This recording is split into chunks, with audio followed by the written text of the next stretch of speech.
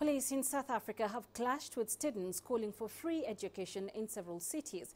Wits University in Johannesburg had been due to reopen on Monday after demonstrations forced its closure last week. The vice-chancellor announced that classes would proceed and students would be allocated areas in which they could protest. However, the situation quickly deteriorated, with police firing rubber bullets and tear gas to disperse the crowds. Angelo Coppola was there. It was always going to be a very tense situation here, and most of the morning progressed smoothly as students moved around the campus looking to make their voices heard, and then it exploded.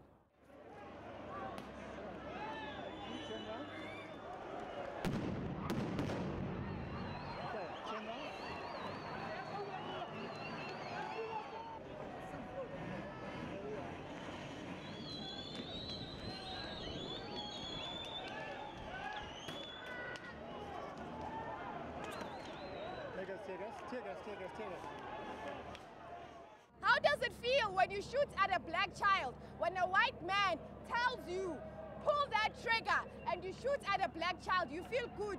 Well done, shooting champion. Well done.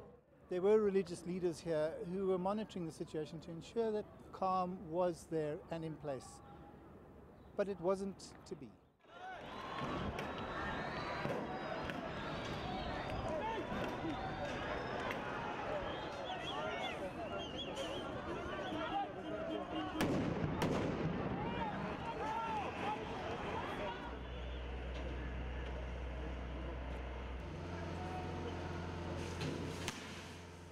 Mr. Chancellor, come and talk to your students.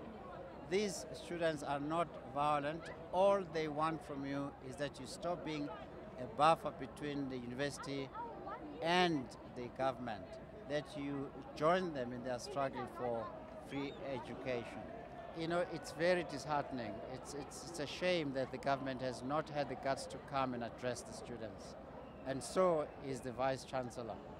The students have been calling for them to come and be with them, at least to hear them if they have nothing to say. The Vice-Chancellor hasn't been seen at all today, and students are upset.